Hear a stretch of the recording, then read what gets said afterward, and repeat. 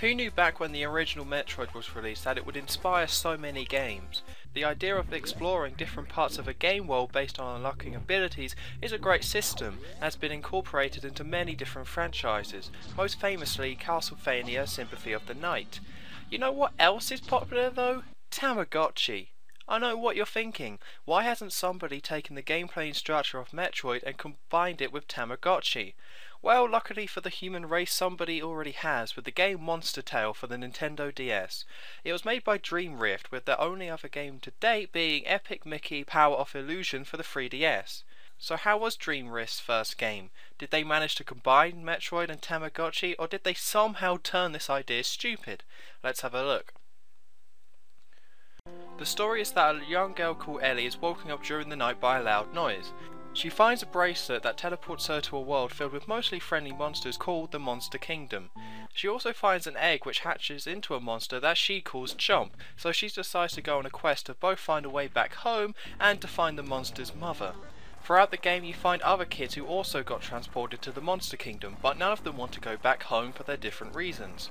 The story has the same animal rights message to it that looms over the Pokemon series, but it's also about why the other kids have taken over this kingdom and why they want to stay. The story doesn't go that deep into this, but it does get the job done. I didn't get invested in what was going on due to the fact it was pretty obvious where it was all going, but I have no complaints with the story. The core gameplay is similar to Metroid and Mega Man. Ellie controls very similar to Mega Man, with your main two attacks being your blaster and your melee.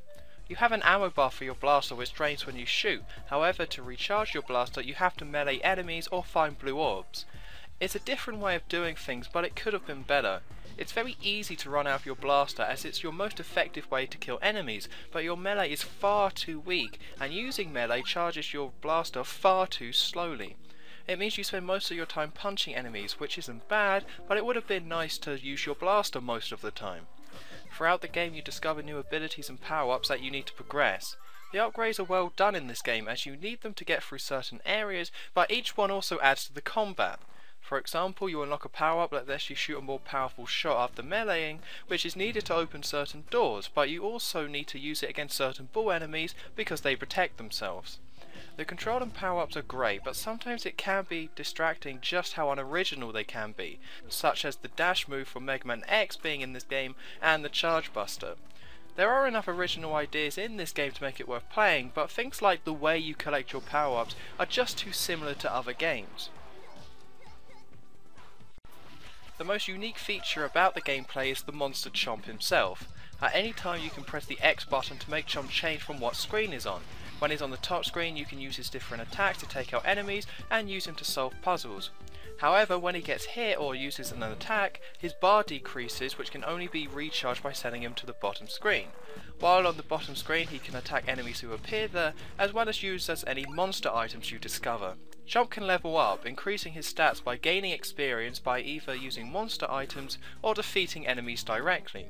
It's a great system as leveling up Chomp is deep enough to be interesting but not so complex that it interrupts the flow of the gameplay. It's fun using Chomp due to how simple it is, as a lot of the time you'll just leave him on the bottom screen, so as you're going through areas Chomp will be leveling up by using the monster items that you send to him, but whenever you need to use him or want to use his attacks to help you out, you can make him appear simply by pressing X. While you technically don't get other monsters to use, Chomp can take many different forms, each with their own level and stats. Each form has an element alignment which is either fire, earth or water. It's like Pokemon where fire is good against earth, earth is good against water and water is good against fire. The fire, earth, water system could have been incorporated better into the game. Ellie doesn't use element attacks, only Chomp does, and each form of Chomp, no matter what alignment it has, can use the same element attacks. I think the developers wanted the player to switch between the different Chomp forms to best suit what enemies you're up against, but it's almost completely pointless doing so. It doesn't take anything away from the game as it just means you'll use the strongest Chomp you have and level that form up, but the element system could have been something interesting rather than just a weak take on the Pokemon types. The levels are structured like the Metroid games. The game world is split into different sections which you must explore, but you unlock access to other areas in a non-linear fashion. For example, you might come across a door that you can't open, but later on in the game you unlock the necessary upgrade to open that door, so you can return to it and open it later. Despite Monster Tale's structure faithfully replicating the Metroid game's level design, there are two problems with it here. The first is the map screen. The game will always tell you where to go on the map, but to access the map you have to pause the game. At the start it's okay, but once you have gained access to most of the areas, you have to constantly pause the game to check the map to make sure you're on the right path.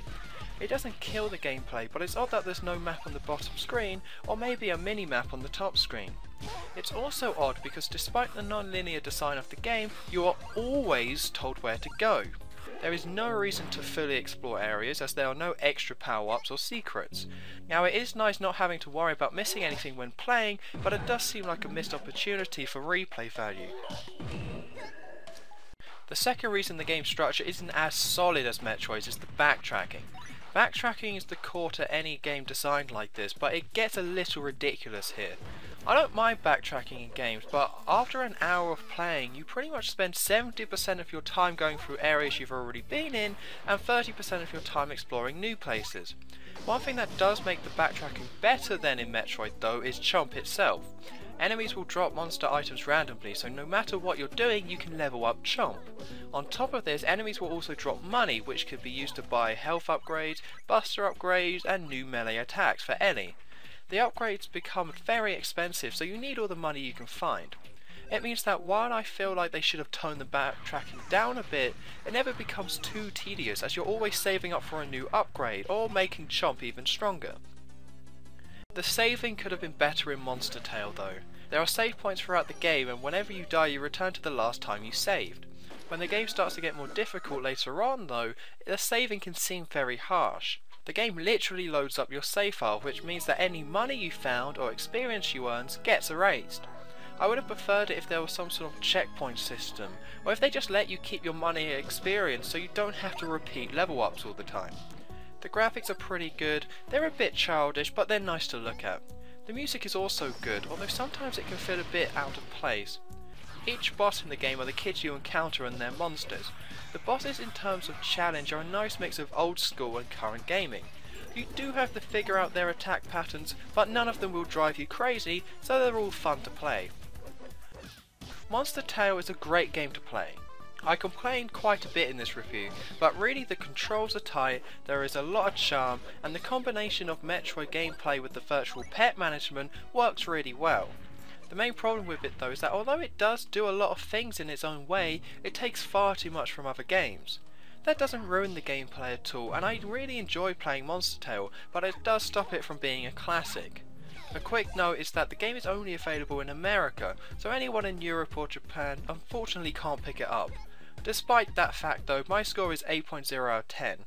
While it's not perfect, Monster Tale is a really solid DS game that is worth playing thanks to its premise.